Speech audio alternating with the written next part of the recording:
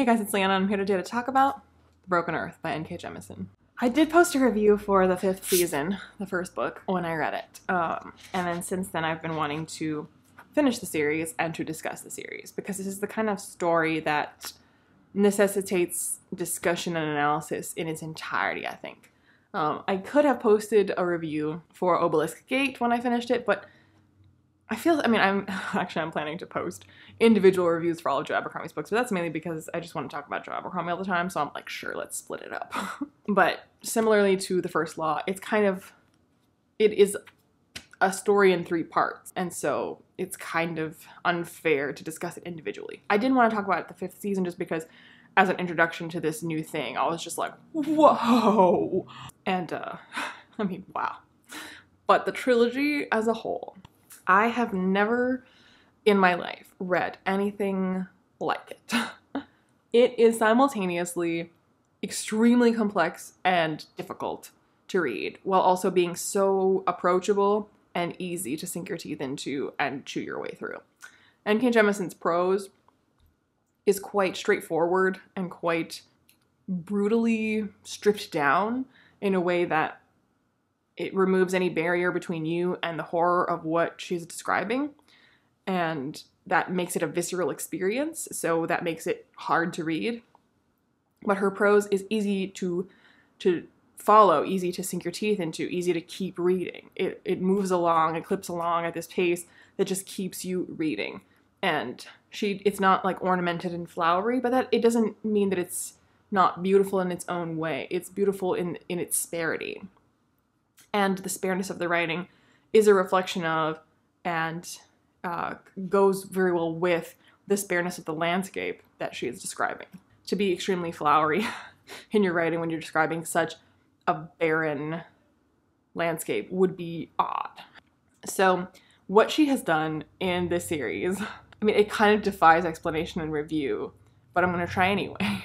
I've talked before, again, about how Joe Abercrombie's writing, it feels real, partly owing to the fact that he doesn't explain everything. N.K. Jemisin takes that to a whole nother level. For everything that's explained in The Broken Earth, there are 50 things that are not explained. But it doesn't feel like the author just didn't know how to explain it, or explained it badly, or forgot to explain it. This is a world that is so complicated that the characters in the world don't know their own world. They're figuring it out themselves. And much like in the real world, we are limited in our ability to understand our own universe. And we operate using the knowledge that we do have, but we know it's imperfect and incomplete, but it's the best we can do. Similarly, in the Broken Earth books, the characters, they have knowledge. Some have more knowledge, some have less. Some knowledge is more complete, some less complete. You, the reader, have more complete knowledge than any of them because you are seeing multiple perspectives. And yet the knowledge is incomplete, and it is flawed, and it is sometimes incorrect. I was talking about this actually the other day with somebody, about the fact that these books, they demand that you be okay with not knowing things. They demand that you be okay with being confused, bewildered, and filled with unending questions. When people say that these books are hard to follow or hard to understand, not to speak for everyone, but I suspect that some part of that is owed to the fact that there's an expectation that what is being told to you should be understood. And if you don't immediately understand it, well, then it is a difficult book to understand, as opposed to the fact that your lack of understanding is a feature, not a bug. You are meant to not understand. It is not a matter of it being too hidden or complex. It's not a matter of you not being smart enough to, pick up what she's throwing down. You're not meant to get it. You're not meant to know what's going on. You're not meant to understand everything that it's referencing, and it's not to say that it's a kind of thing that you can't begin to piece together more the more you read it, or upon rereading it, or upon deeper investigation. She has glossaries in the back. That's not to say that you couldn't pick it apart. You absolutely can piece things together, discover more upon rereading, discover more upon a close reading. That's not to say there isn't anything there for you to figure out at all, but the discomfort, the alienness of this world that is familiar and yet not, of characters that are human and yet more or less or different. The books play around a lot with otherness and with people's fearful response to otherness. And part of the work of these books is to put you in the headspace of you feeling uncomfortable and uncertain because you also don't know. You also don't understand. You also are unfamiliar with.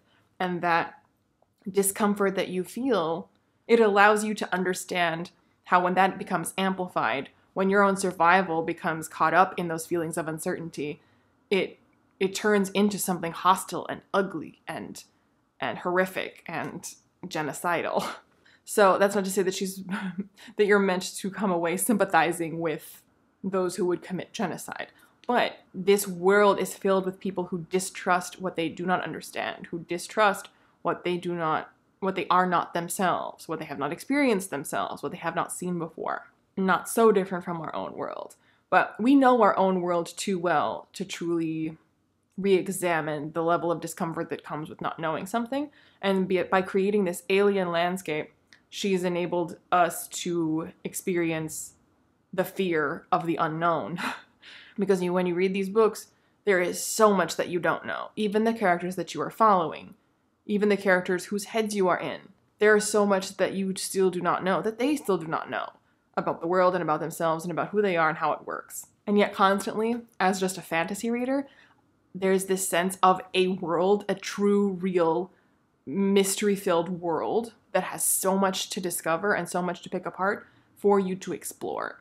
Like, it doesn't feel like, a video game where, like, here's the part that was built out and, don't go too far this way because we didn't invent anything over there, so the world ends there. This world feels boundless and real, and the layer upon layer upon layer of history and meaning and significance, and the way that she's had her culture and her society shaped by the ecological factors that have shaped their world is quite anthropological, because one of the major factors that has defined the way that societies and cultures have formed has been around their ecology. So from that perspective, chef's kiss. The world is innately a part of the people's response to the world.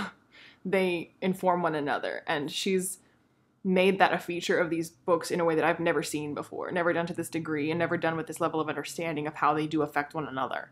And even more so by the end of the trilogy, when I finally realized where this was going and what the point of it was, it sort of brought home for me that, like, the fact that I was recognizing that she was having the world be an important factor, more so than fantasies will have cool worlds for their people to be in.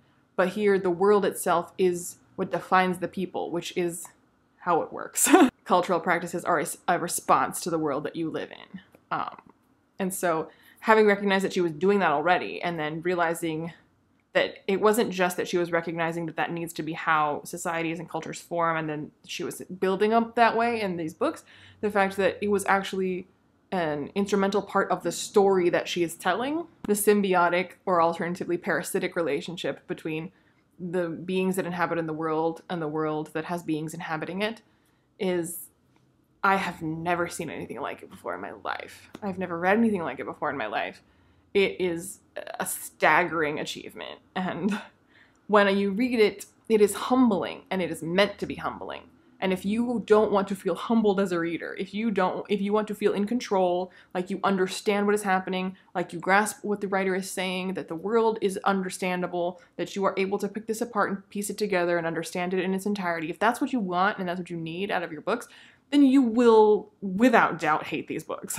Because these books are meant to make you feel uncertain and stupid and fearful and confused and staggered and humbled and wowed and amazed.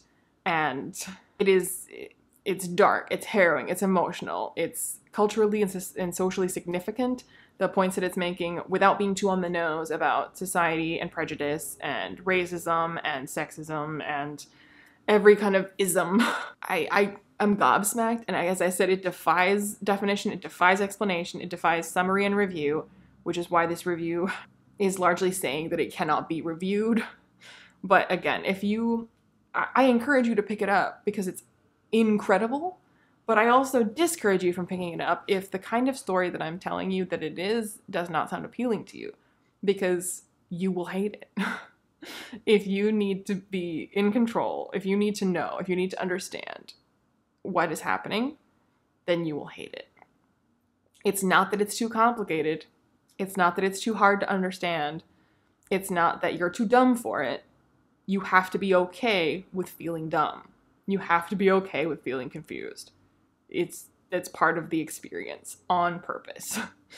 And if you're not okay with that, it's not that you're too dumb. It's that you don't like feeling confused. And that's fine. But this book will not appeal to you because it's not like you need to achieve that level of understanding. You're meant to not achieve it. So let me know in the comments down below if you've read the Broken Earth trilogy, how you feel about it, if you agree or disagree with me about what these books are and what they are trying to do and whether or not they did that thing. They're a difficult series to talk about for many reasons, some of which I've laid out here. But I mean, the plot itself is so interwoven with the complexities that remain unknowable of this world. There is nothing straightforward about the narrative structure, the non-linear storytelling, the choice to use second person occasionally. Just the entire thing defies blurbing. Like when I did actually, like, I glanced at the backs of the books to see, like, well, how did the publishers decide to even, like, sum this up to have a reader in a bookstore and be like, oh, that sounds interesting. And when you read the description, like, it sounds simple and it sounds basic and it sounds like your everyday average fantasy novel. But also when I read the description, I'm like, I guess that's technically true. I guess that's technically what these books are about. But it's not what they're about. They're largely about the experience that you are thrown into when reading them. And the blurb necessarily can only tell you kind of like cliff notes of events. So if you're willing to subject yourself to an experience, I would recommend picking them up. Again, let me know in the comments down below if you agree or disagree, if I've encouraged you to pick them up or if I've scared you off. Hopefully I've encouraged you because I do think that they're incredible and I do think that they're important and I do think that they're the kind of books that demand attention and discussion. And they're also the kind of book that you can't discuss with people unless they've also read it. Because as I've said multiple times at this point, they defy definition, they defy summary, they defy explanation. So they're the kind of books that you absolutely can discuss and pick apart, but only if the other person has also experienced them. Yeah, again, let me know if you agree or disagree with me. Let me know all the things Broken Earth related. I am obsessed with these books. They're, again, such a staggering achievement that they will be with me in my mind, in my heart, as a person for the rest of my life.